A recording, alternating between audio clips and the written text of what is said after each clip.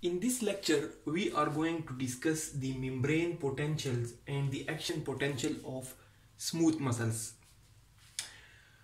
In the last few lectures, in the skeletal muscle sections, we discussed that basically the action potential is a rapid wave of change in the impulse.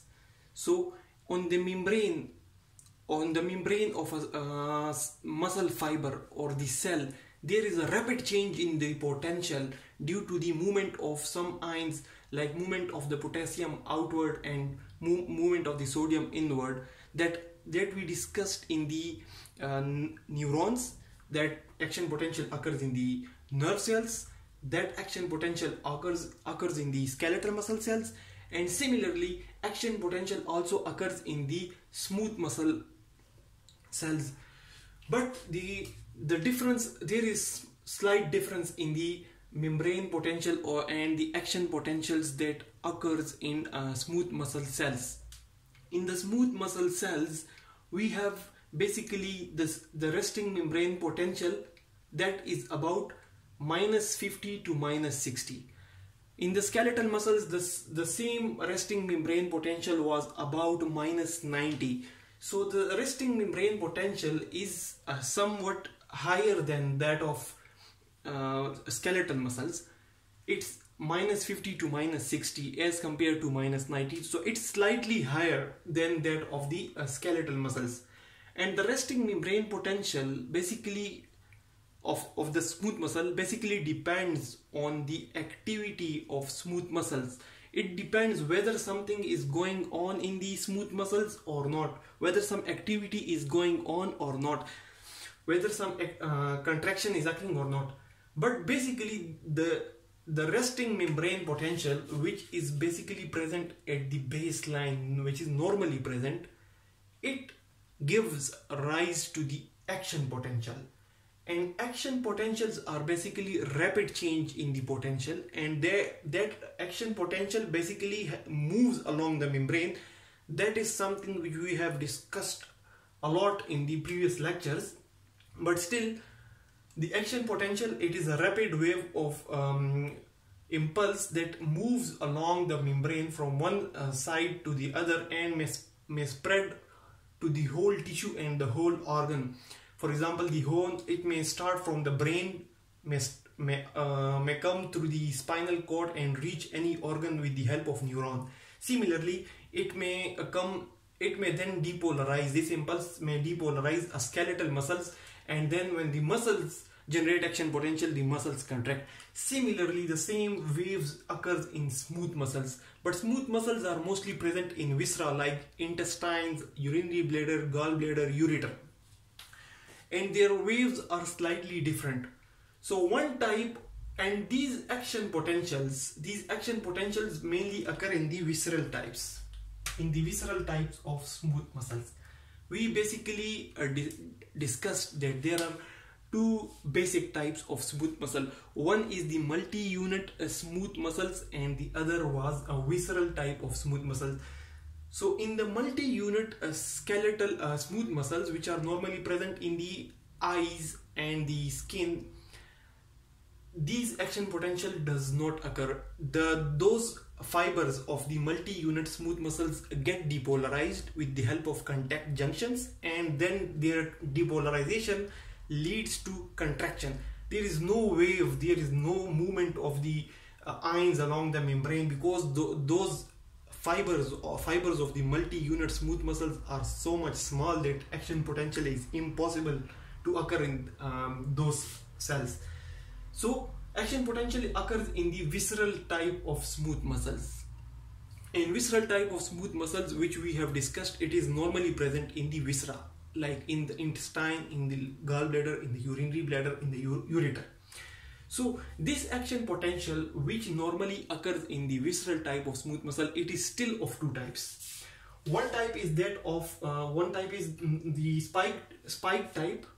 The spike type. In the spike type, we just get a spike, a rapid action potential, a rapid movement of the ions along the membrane, and then rapid depolarization and rapid repolarization. And it may take mostly or up to 10 to millisecond. That is a small portion of a second.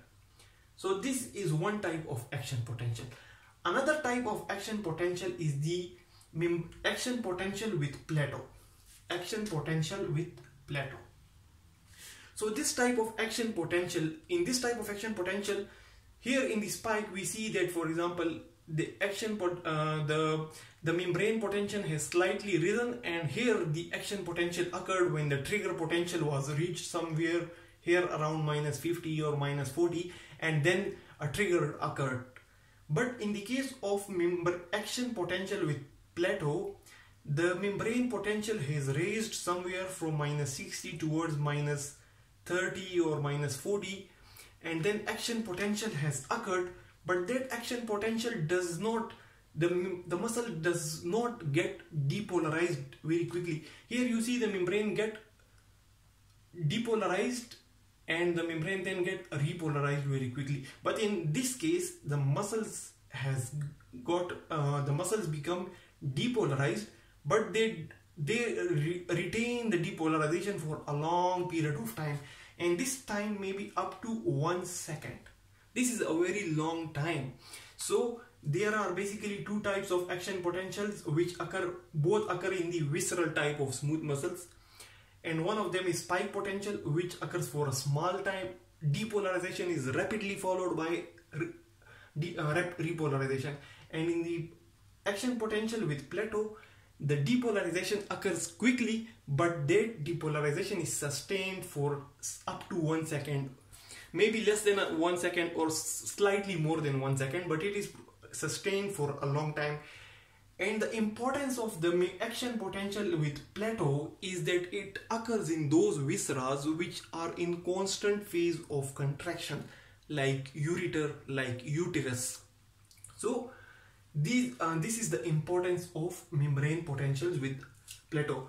Now, how these potentials occur, how this action potential, how this rapid change in the membrane potentials of the smooth muscle cells or fibers occur. It is mostly due to the inward and outward movement of the calcium ions. It is mostly due to the calcium ions. In the skeletal muscles, we had discussed that due to the movement of sodium inward, the depolarization occurs, and due to the movement of potassium outward, the repolarization occurs. That was basically the case in the neurons as well as in the skeletal muscles, but more importantly in the neurons or the nervous system. In the smooth muscles, the calcium is playing the main role. The depolarization basically occurs with the help of the calcium, and calcium is basically supplied by the extracellular fluid. It is more present in the extracellular fluid, and it comes from the outside towards inside. In the skeletal muscles, we had discussed that in the skeletal muscles, these are the myosins and these are the actins. This is the T-tubule. The T-tubule get depolarized, bring the depolarization inward. Here is the membrane of the skeletal muscle fibers. This membrane get depolarized. When they get depolarized, this brings depolarization inward. With the help of this depolarization getting inwards, this calcium is released from the sarcoplasmic reticulum of the skeletal muscle fibers. But in case of smooth muscles, most of the calcium, it comes from the outside, from the extracellular fluid, because the sarcoplasmic reticulum of the smooth muscle cells is not very much developed. It is not very much developed. Here you can see it has proper tubules and it is properly developed, and this is something which we have discussed in previous lectures in quite detail, so we are not going into detail. But the difference is that the action potential, the depolarization and the repolarization processes of these smooth muscles are mostly caused by the calcium channels, as compared to that by sodium in the skeletal muscles. So the depolarization here occurs with the help of sodium in the skeletal muscle. Sodium causes depolarization. The depolarization brings the is brought inward with the help of T tubules. This depolarization then release calcium and calcium cause contraction. But here the calcium comes inward. There is no need of sodium, and not only it comes from the outside, and not only it causes depolarization and repolarization, but it also directly cause the contraction. In the skeletal muscles we had sodium. Sodium was causing depolarization. Depolarization was coming inward and with the help of T tubule, and this T tubule was releasing calcium from the sarcoplasmic reticulum, and this calcium was then coming here and it was acting on the heads of the myosin filaments, of the cross bridges of the heads of myosin filaments, and then it was causing contraction. But in the case of smooth muscles, calcium is coming directly from outside, and not only is it depolarizing and repolarizing the smooth muscle fibers, but it is also causing contraction. So basically the calcium in the smooth muscle, it is having dual function or two functions at one and the same time. Then after the action potentials, we have basically one other type of wave that is known as slow wave rhythm. Slow wave rhythm. Slow wave rhythm occurs in some type of the smooth muscles, and those type of smooth muscles, for example in the intestine, those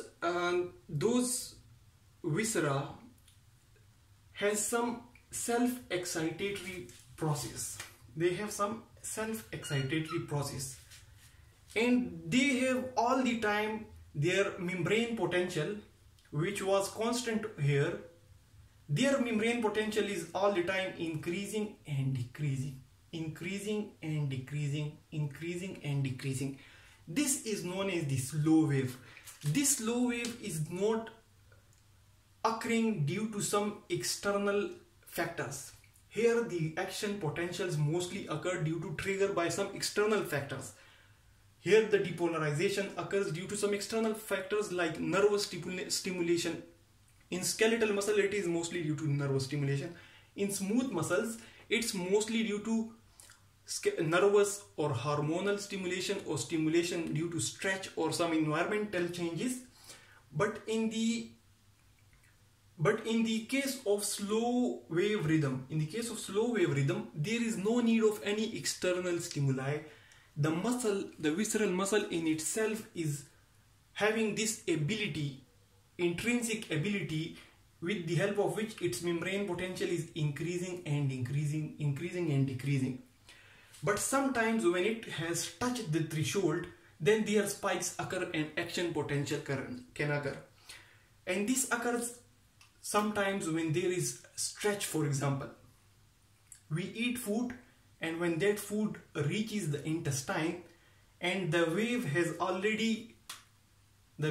reached here at this level, then the food enters the intestine, and then the food causes stretch of the intestine. When the stretch of intestine occurs, that causes more depolarization. With the help of slight more depolarization, peak starts to occur, and it leads to waves of contraction. One wave occur here, one wave occur here, one wave occur here. So basically this contraction is occurring on top of slow wave. These slow waves, they are basically acting as pacemaker waves. Pacemakers will be discussed in heart, because it in itself maintains the activity of the heart. The human heart is contracting due to pacemakers. There is no need of any external stimulus to the heart, because heart is contracting all the time. So similarly, these pacemaker waves or slow wave are present in some types of smooth muscles, for example the intestines, and they are all the time there. But when some type of stretch occurs or some types of other stimulus occurs, then they get more excited, and more depolarization may cause action potential, and which will lead to contraction, and that contraction will in turn lead to the movement of food from the stomach towards anus and onwards. So that's the importance of slow wave, and that's all about the membrane potential and action potential of the smooth muscles. Another important factor in the contraction of the smooth muscles is that the sarcoplasmic reticulum of the smooth muscle is not very much developed.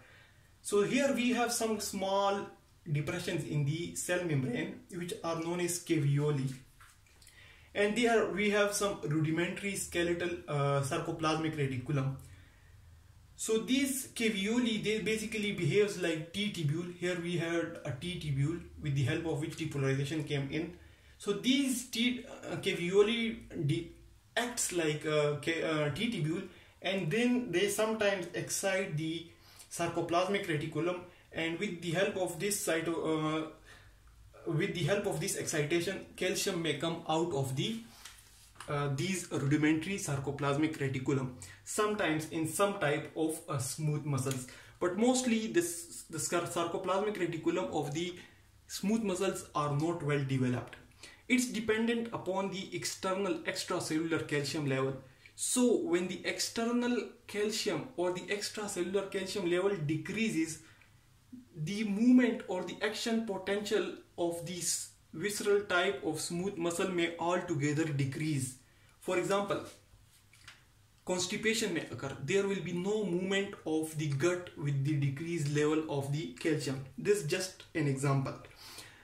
So the movement of the smooth muscles where they are dependent on the extracellular calcium level, any type of decrease in the extracellular calcium level will lead to decrease in the contraction process.